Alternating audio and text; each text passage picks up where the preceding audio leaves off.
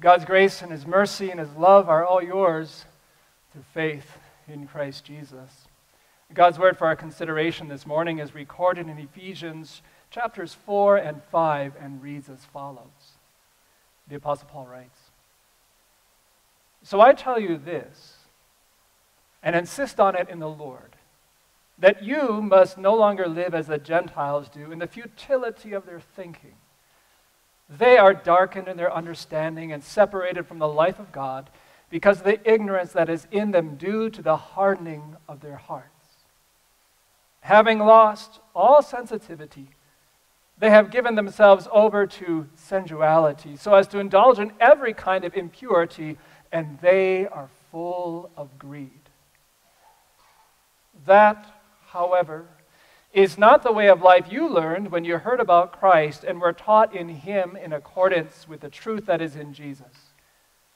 You were taught, with regard to your former way of life, to put off your old self, which is being corrupted by its deceitful desires, to be made new in the attitude of your minds, and to put on the new self, created to be like God in true righteousness and holiness. Therefore, each of you must put off falsehood and speak truthfully to your neighbor. For we are all members of one body. In your anger, do not sin. Do not let the sun go down while you are still angry, and do not give the devil a foothold. Anyone who has been stealing must steal no longer, but must work, doing something useful with their hands, that they may have something to share with those in need. Do not let any unwholesome talk come out of your mouths, but only that which is helpful for building others up according to their needs, that it may benefit those who listen. And do not grieve the Holy Spirit of God, with whom you are sealed for the day of redemption. Get rid of all bitterness, rage, anger, brawling, and slander, along with every form of malice. Be kind and compassionate to one another, forgiving each other just as in Christ God forgave you.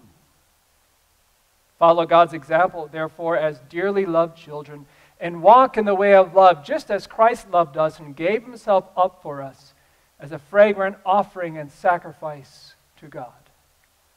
So far, our text.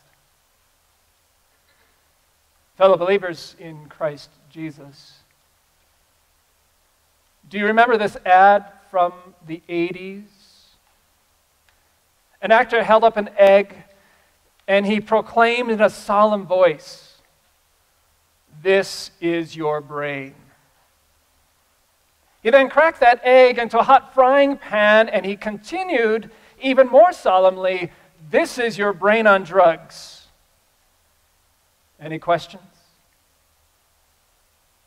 The purpose of the ad is pretty obvious, wasn't it? It was meant to visualize what doing drugs does to your brain. If it scrambles your brain, why would you want to dabble with drugs? Today, the Apostle Paul paints an equally shocking picture of sin. As we continue our sermon series in the New Testament book of Ephesians, we're going to receive a God's eye view of an unbeliever's mind, or we could also say a God's eye view of sin. We want to learn that sin is not something that we want to dabble with, play with, but run away from. And instead to appreciate and nurture the faith and forgiveness that is ours through Jesus. The Apostle Paul began his words of encouragement like this: "So I tell you this, and insist on it in the Lord, that you must no longer live as the Gentiles do in the futility of their thinking. They are darkened in their understanding and separated from the life of God because of the ignorance that is in them due to the hardening of their hearts. Having lost all sensitivity," back up. "Having lost all sensitivity, they have given themselves over to sensuality so as to indulge in every kind of impurity, and they are full of greed." What does the mind hooked on sin look like? Paul says that it's futile in its thinking, it's darkened in its understanding, and it's ignorant. That, of course, isn't what an unbeliever would say. An unbeliever would say, I have freedom because science is my God and my body is my Lord. I do whatever feels good, and I'm having so much more fun in life than you are.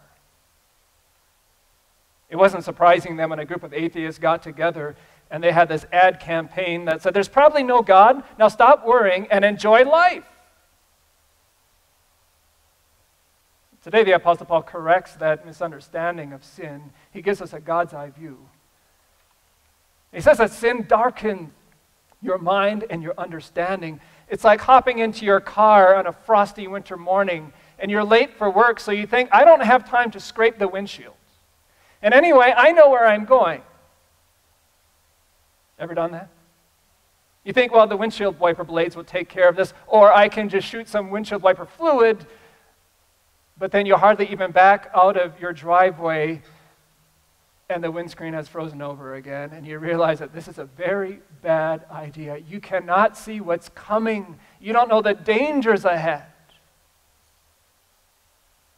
Paul describes the mind on sin in the same way, that you are darkened, you are ignorant, you don't know the true dangers that are out there, that there's a real spiritual being called Satan, whose intent is to lead us to a real place called hell. Instead, the Apostle Paul says this is the attitude that we should adopt. That, however, is not the way of life you learned. When you heard about Christ and were taught in him in accordance with the truth that is in Jesus, you were taught with regard to your former way of life to put off your old self, which is being corrupted by its deceitful desires, to be made new in the attitude of your minds, and to put on the new self created to be like God in true righteousness and holiness. When we were brought to faith in Jesus, there was a transformation that occurred. Our old self was stripped off. And in its place, we received the new self created to be like God.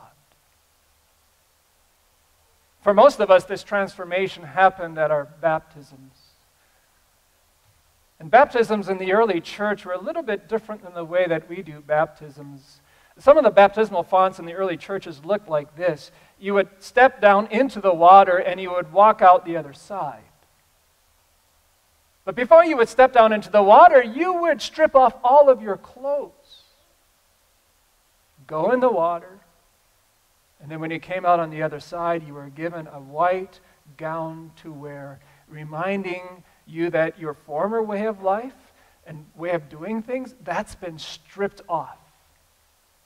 And in its place, God has given you something so much better. He's given you this robe of righteousness. You're pure, you're clean, you're forgiven, you're a child of God. It's helpful for us to think of our baptisms daily. Today we have little Evia's baptism reaffirmation, and what a privilege, Jack, hey, to baptize your own daughter, and that happened in the hospital, and that's cool. We wish we all could have been there, but we're celebrating with you today. But now, Jack, let me ask you this question. It's a little bit related. How many times a day are you changing diapers? I don't mean you personally, but how many times a day does Evia need a diaper change? Yeah, 12 times, right? Isn't that insane? It's like that's your whole life now. But that's how it should be for us as Christians.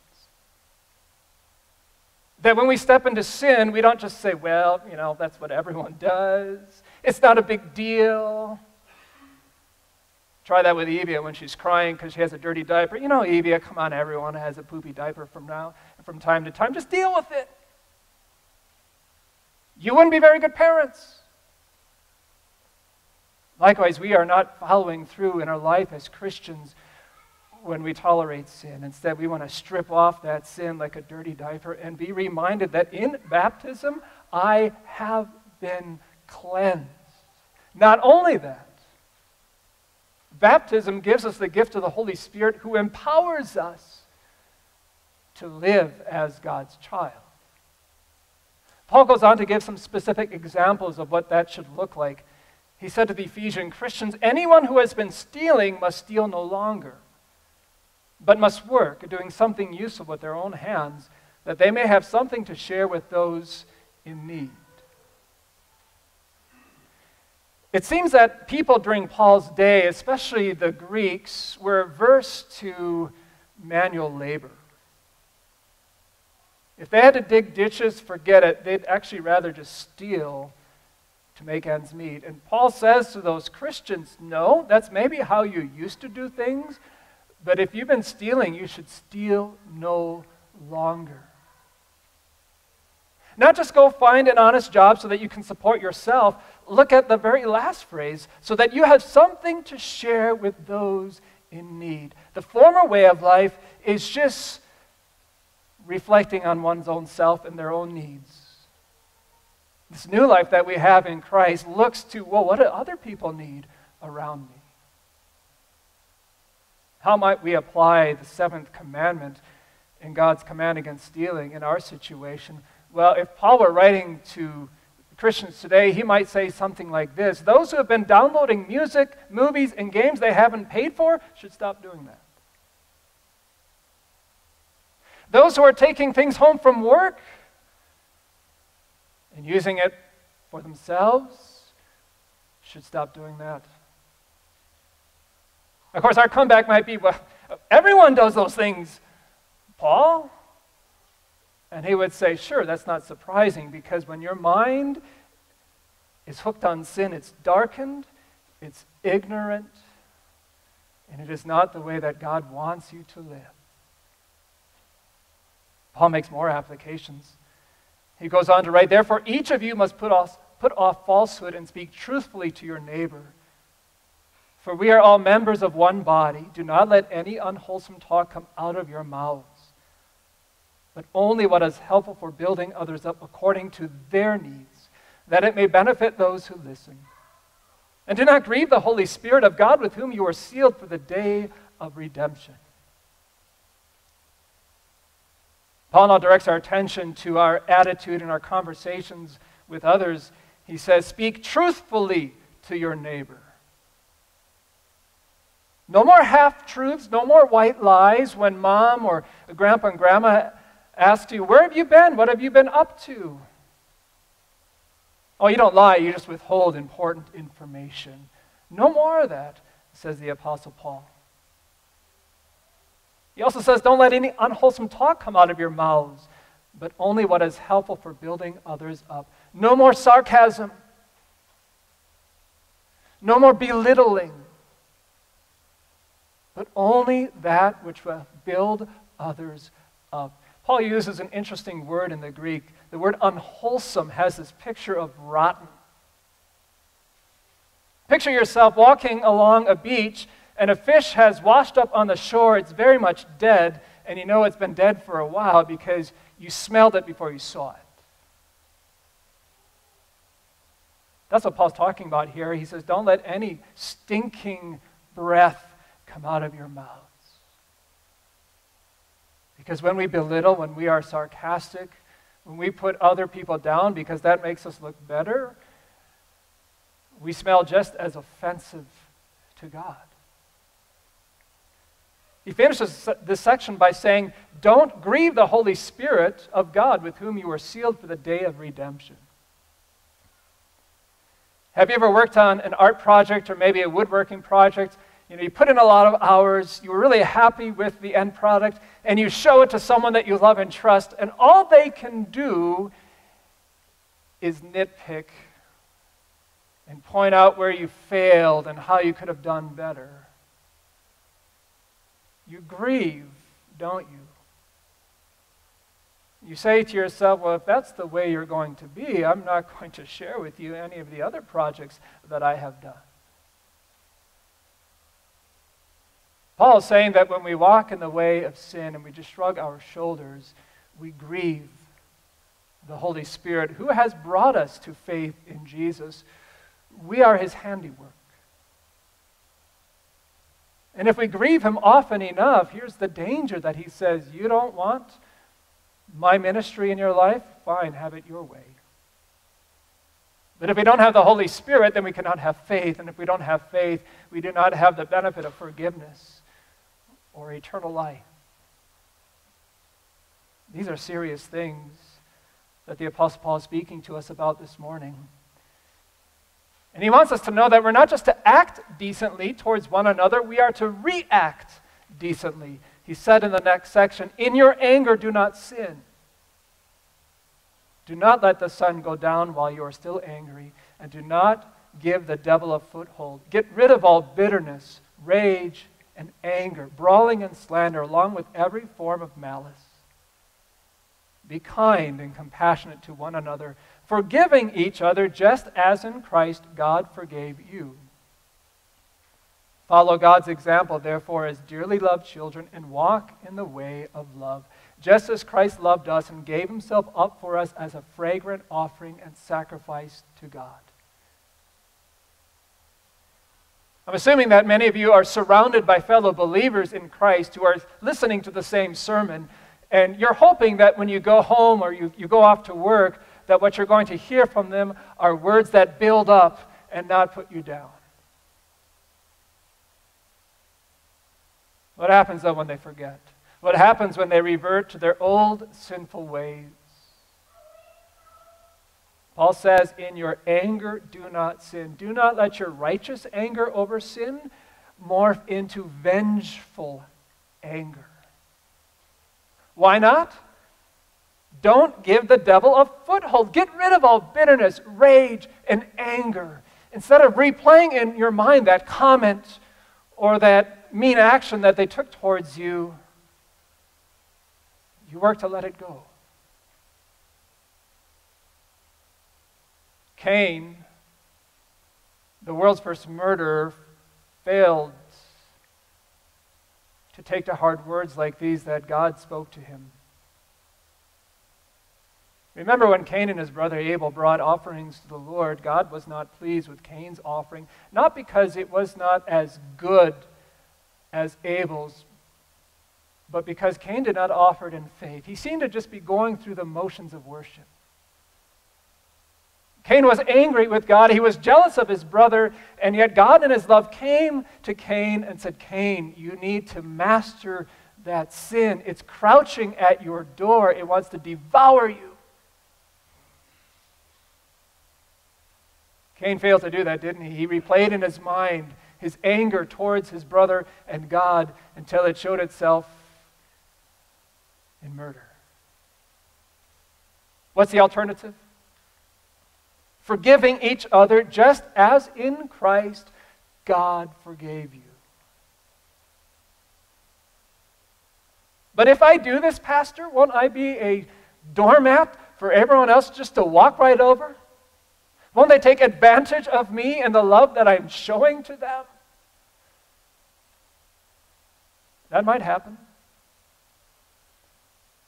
It is a sacrifice to forgive because you're letting go of your anger. You're letting go of your right to take vengeance. And yet the Apostle Paul sets for us, reminds us of the example that Jesus set, just as Christ loved us and gave himself up for us as a fragrant offering and sacrifice to God. I like the Message translation of this last verse.